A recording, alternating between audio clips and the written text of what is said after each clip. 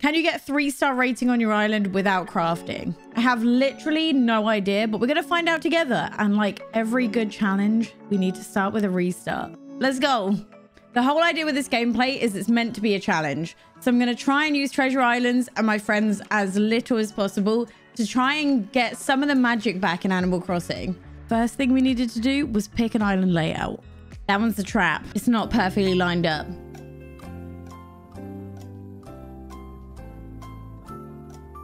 This one is it. No take backsies. And admire the absolute bop that is the starting music.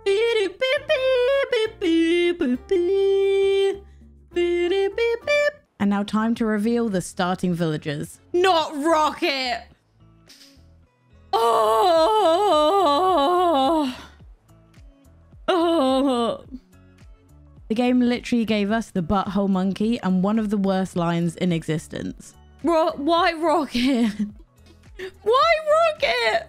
Next up was placing the houses, and all I knew is I wanted to be as far away from Rocket as humanly possible. Oh, I can't deal with Rocket's face. Oh. I also needed to make sure I didn't destroy any rocks when I placed the houses, just in case they respawned somewhere I couldn't get to. Next up was fetching the fruit and the trees for Tom Nook. No idea why the old codger couldn't just get up and do it himself, but I guess there's nothing wrong with helping out the elderly every now and again. We got a good night's sleep and then we faced our first real problem on the island, the DIY workshop. I have in fact done this gameplay once before and I failed at this exact spot. Oh no! It turns out once you ask about the DIY workshop, Tom Nook will never let it go, which is really surprising since this costs 0 bells to do and normally Tom Nook cares only about money. So the plan is to just never ask him about it. We're going to get the 5,000 Nook miles and upgrade our house and see if he finally lets it go. So the next challenge was getting 5,000 Nook miles without crafting. After coming to terms with the fact that I might have to raise 5,000 Nook mile points with no tools, I suddenly remembered you can just buy tools. Wait, hold on. Wait, have I small brained this? Hold on. Does Timmy have tools? Timmy has tools! And suddenly getting 5,000 Nook miles didn't seem so bad.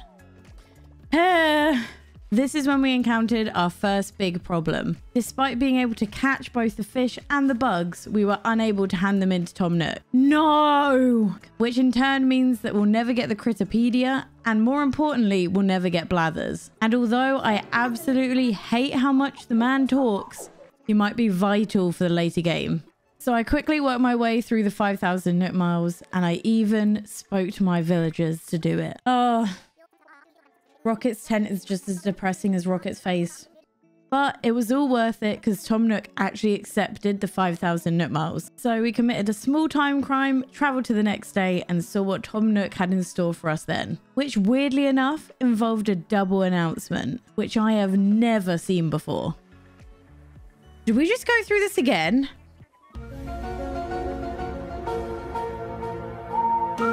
We just did this, right? Not only was our house built, we also unlocked the cutscene for the shop, which means that despite the fact that we haven't done any DIYs, we can build the shop. Shut up. Which, as you can see, surprised me just a little bit. I can get the shop. I can get the shop. This means gathering 30 of every wood, 30 iron, all without crafting and without the ability to buy a shovel or an axe from the Nooks. So this is where things get really interesting. But don't worry, I have a plan. The only thing I can think of is I might speak to one of my villagers because sometimes they give you presents. Rory was absolutely useless as always.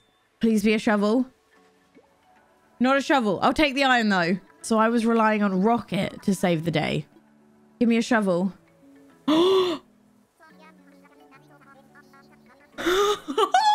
All we had left to get was the axe. And that was all on Wilbur. The whole success kind of rides on me being able to buy the tools from this No More Ticket Island, okay? Come on. I need an axe. Yes! Yes! Yes! All that was left to do was to get the wood and iron from the No More Ticket Islands and buy an axe and a shovel whenever they broke. Oh! We just had to hand all the items in and place the shop down, and then we can figure out if I finally outsmarted Nintendo. I was fairly certain Nook's Cranny would be able to open. However, I had no idea if we'd be allowed to do the next step, which is starting to move the villagers in. To know if we even stood a chance of this happening, Tom Nook needed to take a phone call mid-announcement. Oh my god! Oh my god, oh my god! We actually unlocked this cutscene! Although we did in fact have Nook's Cranny, I still couldn't buy an axe or a shovel. Shut up! You still can't get it! It was then time to see if we could actually invite villagers to our island. Without 3 new villagers, we won't actually be able to upgrade resident services, which means no Isabel, which means no 3 stars. Oh, he's talking to me about this. Move-in date. Okay, this is a moment of truth. Gonna need some instructions. Okay, let's see. Whatever Tom Nook said next determined the fate of this whole challenge. Ready to help me prepare? No! No! I'm officially stuck. If any of you who have any ideas about Animal Crossing, have any idea about any bugs or anything that will let me carry on, please let me know in the comments down below. Thank you all for watching this far. If you haven't already, please go check out my Twitch where I play Animal Crossing. On there as well, I'm currently building a zoo in Animal Crossing. And thank you all for watching. I'll see you in the next one. Bye.